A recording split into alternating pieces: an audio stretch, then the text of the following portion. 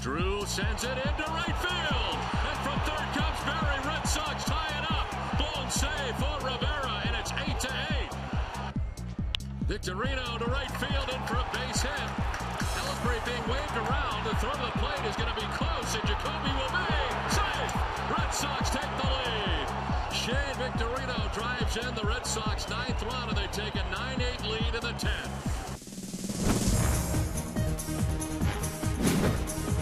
I'm Eric Heiss with the MLB.com FastCast.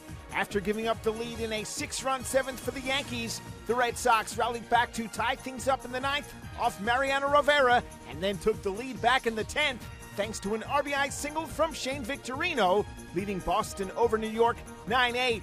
The win has the Red Sox 6.5 games up on the Rays in the AL East. As Tampa Bay fell to the LA Angels 6-2 on Thursday, the Halos scored 6 earned runs off David Price in the win. Colin Cowgill provided the biggest blow with a bases-clearing double in the second. Frazier has done it again.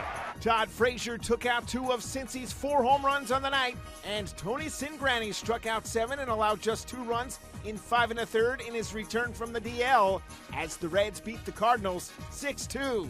The victory pushed Cincinnati to within 1.5 games of second-place St. Louis and 3 games of idle Pittsburgh in the NL Central.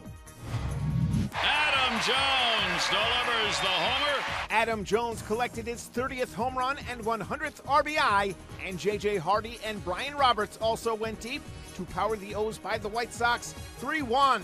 Baltimore is 3 games back of Tampa Bay in the battle for the second wildcard spot in the AL.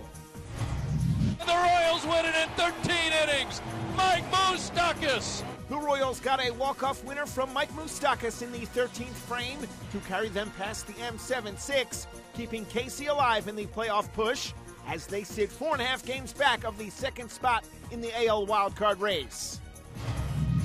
Brad Peacock allowed 2 earned in 7+ and struck out 9 to help the Astros get by the A's 3-2. The loss dropped the Athletics a half game behind the idle Rangers for the top spot in the AL West.